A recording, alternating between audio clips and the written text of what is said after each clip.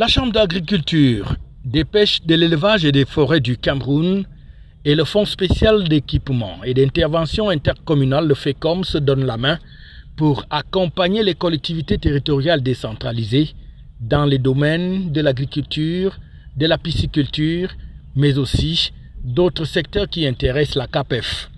Voilà qui explique le fondement même de la convention qui lie désormais les deux entités et qui a été signée le 25 mai 2023 au siège de la CAPEF à Yaoundé.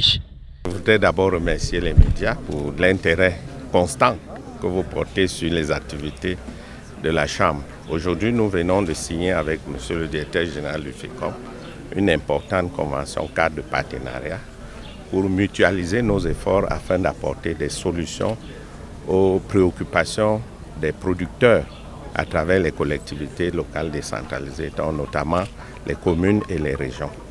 Il s'agit effectivement d'identifier des projets définis dans le cadre du transfert des compétences du gouvernement, de l'État vers les communes, des projets qui peuvent agir sur l'activité quotidienne de nos membres ressortissants. Le FEICOM, qui est déjà un partenaire privilégié des communes dans le domaine de la décentralisation, voudrait donc ainsi, à travers cette convention, continuer à jouer pleinement son rôle dans l'accompagnement et l'encadrement des CTD. Et pour cela, le directeur général du FEICOM a pris l'engagement que la structure dont il a la charge va jouer pleinement son rôle dans cette convention.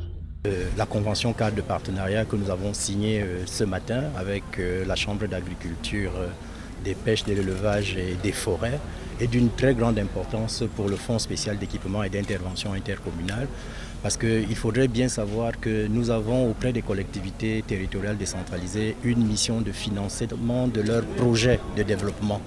Et au niveau du FEICOM, nous avons mis sur pied tout un guichet qui concerne tout ce qui est agricole, donc pisciculture, élevage également. Et nous, on a des financements, nous en recherchons. Et la Chambre d'agriculture, elle a toutes les compétences techniques, en plus du fait que nous avons dans notre convention de partenariat voulu mutualiser nos efforts. Les documents ont donc ainsi été paraphés et échangés entre le président de la CAPEF et le DG du FEICOM. Les deux structures qui désormais sont prêtes à cheminer ensemble pour la réalisation d'importants projets au bénéfice des ressortissants de la CAPEF et qui font partie des collectivités territoriales décentralisées. Voilà qui explique du reste la présence à la cérémonie de signature de quelques maires, mais aussi des responsables des CVUC pour donner leur onction pour la réussite de cette convention sur le terrain. FH News, votre télévision.